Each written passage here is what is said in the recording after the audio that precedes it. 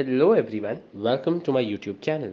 In this video, we'll be discussing about the second episode of BoonBoomger. We finally saw the opening in this episode. It has a silly vibe very similar to what we have seen in Shin Sentai Kira Major. We also get a recap of the previous episode at the start of this episode. This week's mission for the team is to deliver some top secret documents to the government. We see Mira visit the BoonBoomger base, but Ishiro thinks that she is not a true BoonBoomger and doesn't like her being in the base. We learn that Bonebot is actually from another planet and Hash aliens are part of the space mafia and the main evil boss is called the Commander Madrax. This week's Auto Monster is based on a vacuum cleaner.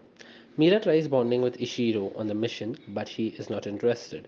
They are then attacked by the monster.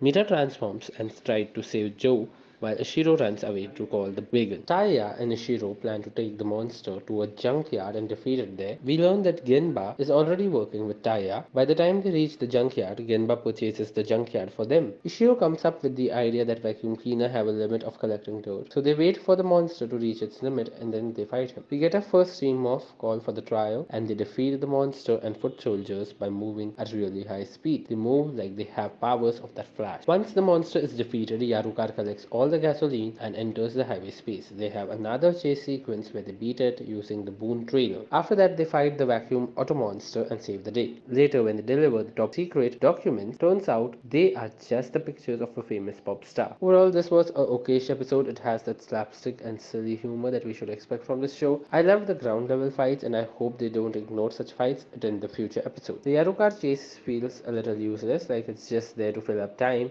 They are trying to do something different with every chase. For the first episode, Mira was the focus character, so she delivered the final blow in the chase. For this episode, Ishiro was the focus character, so he helped deliver the final blow in the chase. There's a funny bit where Boonbot is always making curry for the team. I like that they are not rushing for a new Megazord formations or introduction of auxiliary Zord so soon. The other two rangers are always a part of a story, so later when they do get a morph and suit, we will be able to relate to them instead of them just dropping in randomly. I would rate this episode 3 out of 5. What are your thoughts about this episode? Do let me know in the comment section below.